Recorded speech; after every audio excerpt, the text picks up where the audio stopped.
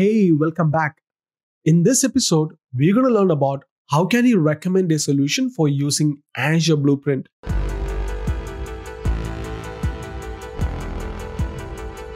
So let's look into what is Azure Blueprint.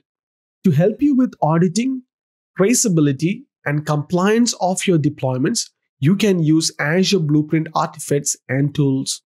Just as a blueprint allows an engineer or an architect to sketch a project design parameters, Azure Blueprints enables cloud architects and central information technology groups to define a repeatable set of Azure resources that implements and adheres to a organizational standards, patterns, and requirements. Azure Blueprints make it possible for development teams to rapidly build and deploy new environments with the trust they are building within the organizational compliance using a set of built-in components such as networking to speed up development and delivery. Azure Blueprints is a declarative way to orchestrate the deployment of various resource templates and other artifacts such as role assignments, policy assignments, Azure Resource Manager templates, and resource groups. So let's look into how a blueprint differ from resource manager templates. The Azure Blueprint service is designed to help with environment setup. This setup often consists of a set of resource groups, policies, and role assignments, and resource manager templates deployments.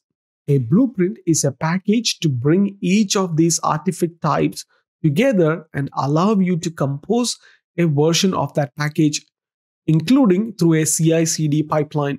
Ultimately, each setup is assigned to a subscription in a single operation that can be audited and tracked. Nearly everything that you want to include for a deployment in Blueprint can be accomplished with a resource manager template.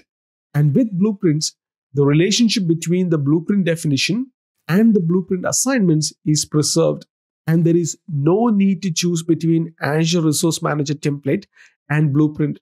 Each blueprint can consist of 0 or more Resource Manager template artifacts. This support means the previous efforts to develop and maintain a library of Resource Manager templates are reusable in blueprints. Now let's look into how blueprints differ from Azure Policy.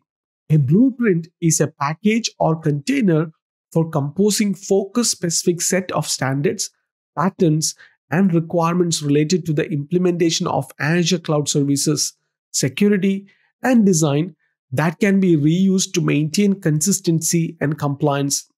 A policy is a default allow and explicit deny system focused on resource properties during deployment and for already existing resources. It supports cloud governance by validating the resource within a subscription which adhere to requirements and standards. Including a policy in a blueprint enables the creation of the right pattern or design during assignments of the blueprints.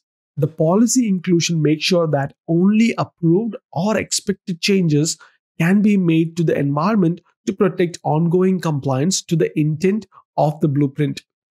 A policy can be included as one of many artifacts in the blueprint definition, and the blueprint also supports using parameters with policies and initiatives. That concludes this episode. In the next lesson, we're going to start a new module, and the first lesson is selecting an appropriate data platform. So I will see you on the next one. Until then, take care.